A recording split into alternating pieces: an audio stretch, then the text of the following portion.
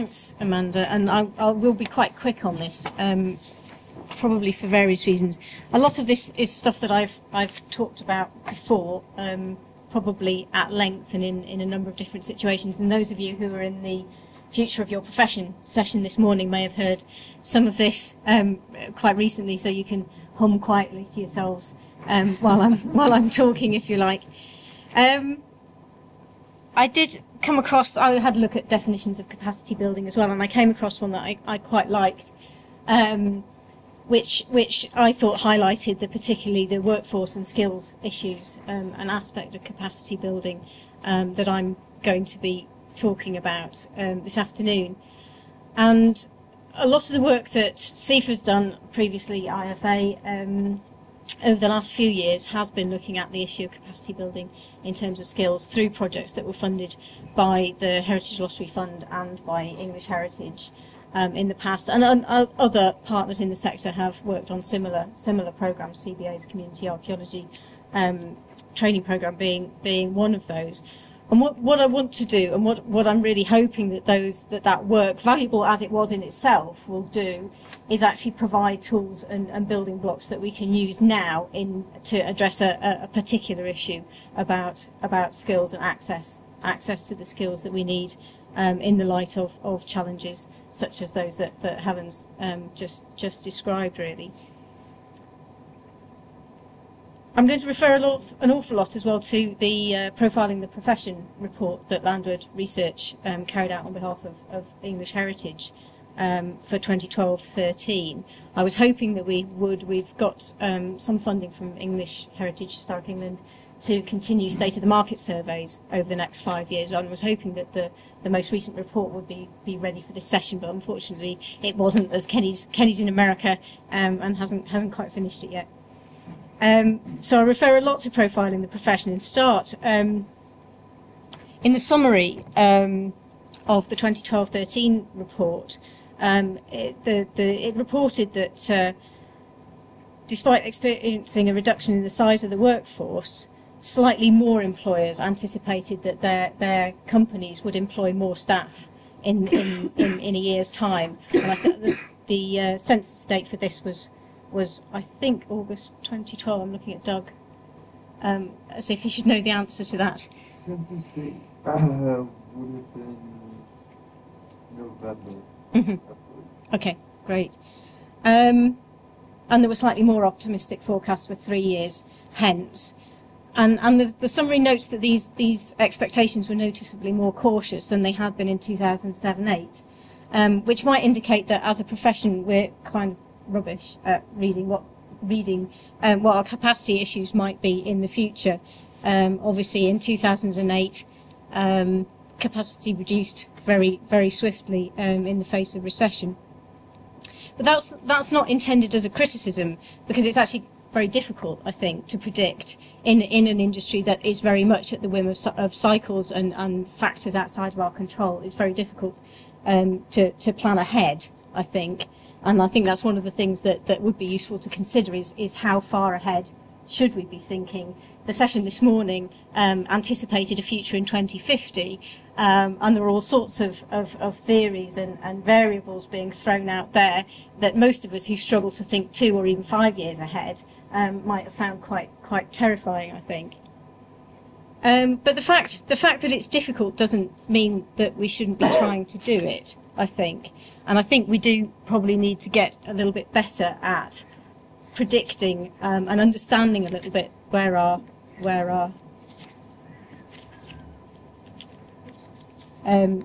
industry is going, so that we're in a position where we're actually driving the way that it wants to develop, we want it to develop, rather than reacting to external drivers that are outside our control. And I think some of the capacity issues that we face in terms of workforce and in terms of skills at the moment are completely predictable.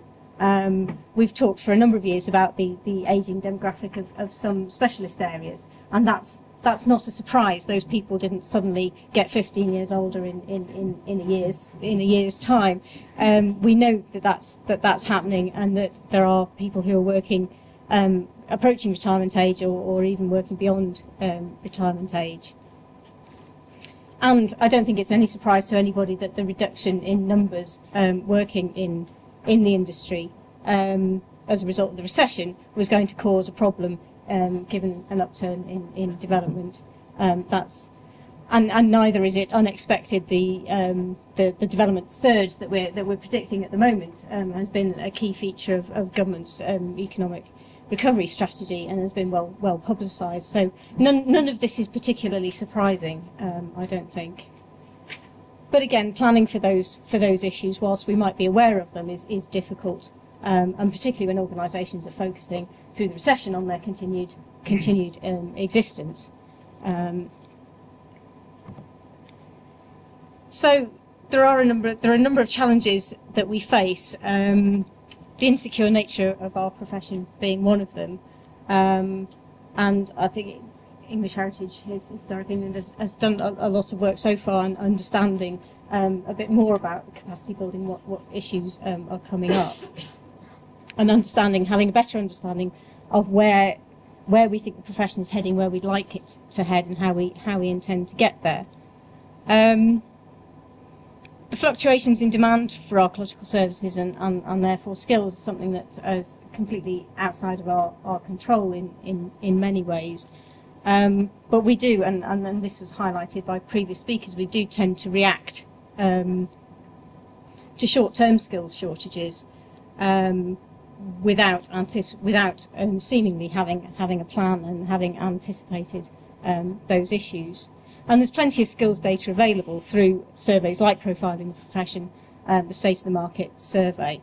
And it would be interesting to have a look at those. I think what we've tended to use them for is illustrating what the situation is like now. We haven't tended to use those surveys so much for actually predicting trends in the future, although we do have that longitudinal data now that it might be interesting to have a look at that to see how far those surveys allow us to make predictions and identify trends in the future, and if they don't, to think about whether we're actually asking the right questions and whether there are other questions that we should be asking. And I think we've tended to rely on fairly passive approaches and reactive approaches to recruitment, very much reliant on the higher education sector to provide the numbers of archaeologists and the relevant skills. And I think sometimes we're looking at job adverts and that we see coming through the various sources. They very much repeat the same old requirements. And I wonder sometimes whether a more thoughtful approach to recruitment might actually bring in access to different skill sets and a different market, if you like, of future archaeologists. We also have a sector that has the potential, and again the figures from Profiling the Profession show this, to contract or expand by about 30% over a very short space of time. And that's a huge challenge to deal with when we're looking at numbers that might change like that. And we also have added challenges that are non-archaeological, the sort of skills areas that we have to deal with in trying to build up some familiarity and expertise in, allied to the construction sector, things like health and safety, CDM regulations, all those sorts of things, all the discussions that are going on about BIM at the moment, again present very, very particular challenges.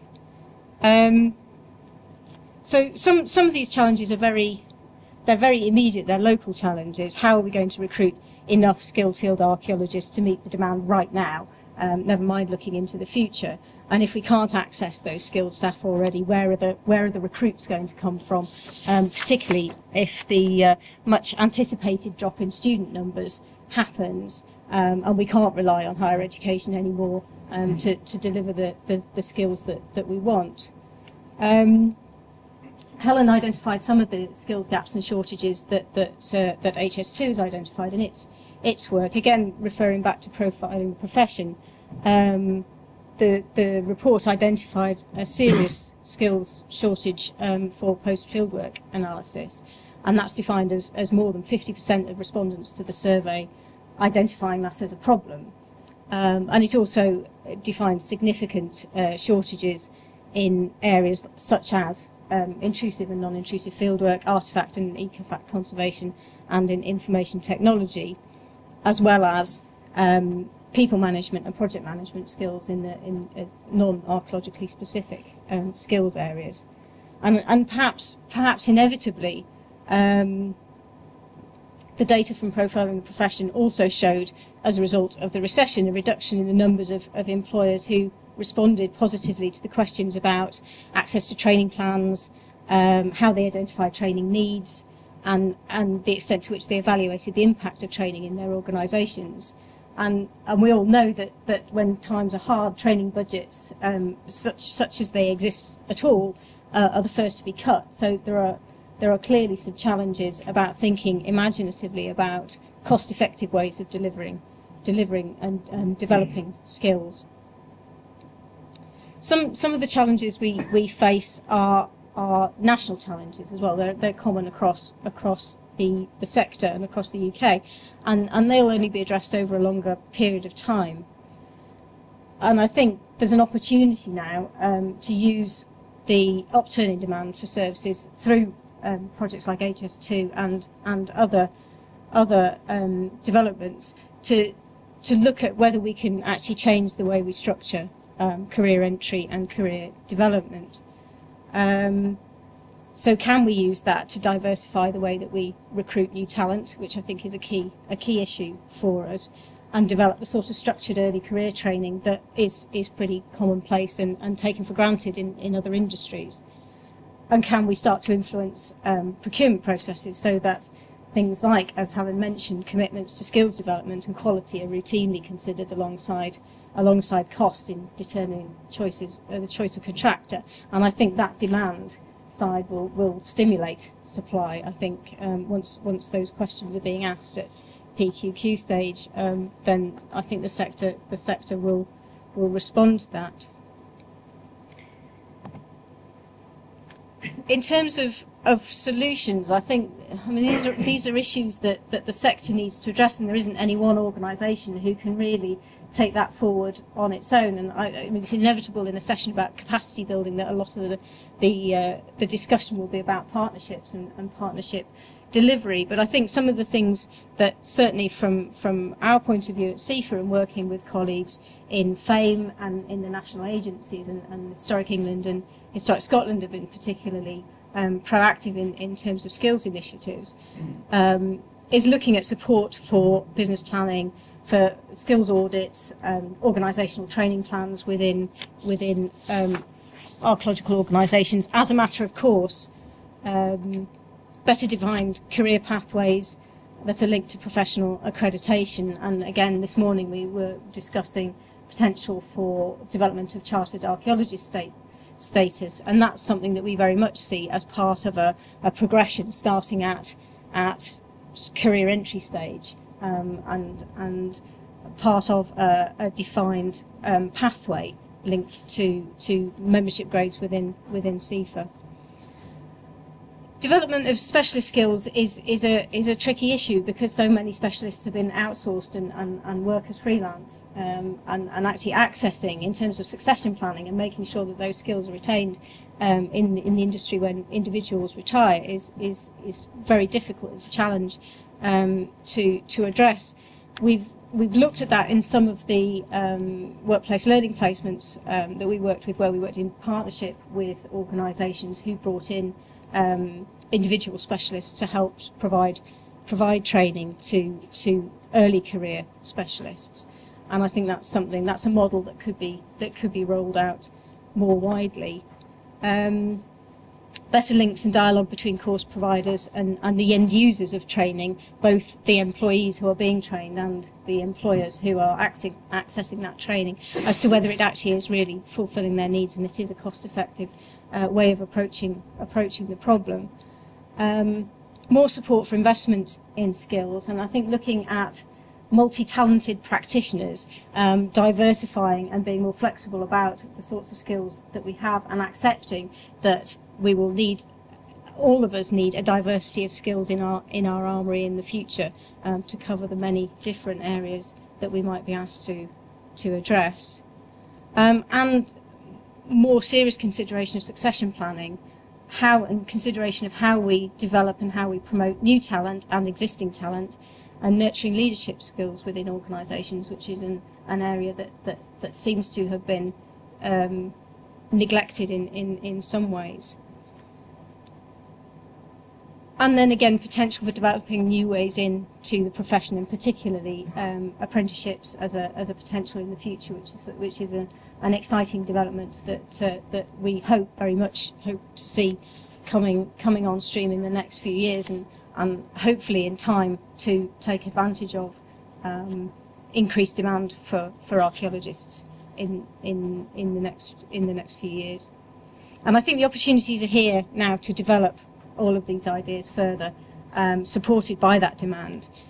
The building blocks already exist. We're not reinventing wheels here.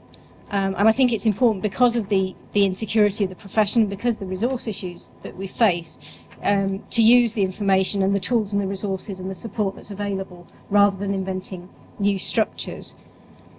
Capacity building was a key aim of the HLF supported training bursary scheme and the Skills for the Future programme, and of the various Historic England workplace learning placements.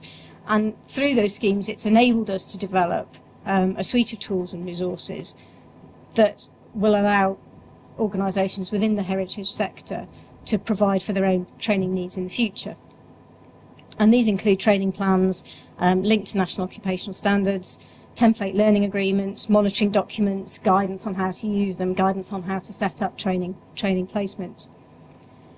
And the experience from the CIfA and the CBA schemes are distilled into these two publications, which I'm clutching here, a CIfA professional practice paper on providing early career training in your organisation, and a CBA research bulletin. They're both available from the websites of those two organisations. I know there are copies of this one on the CIfA stand downstairs. I don't know if the CBA bulletin is available there too, but if you haven't seen them already, I'd certainly encourage you to pick them up. The CBA version has all the example documents in the back of it, and they're very useful in terms of structuring training provision.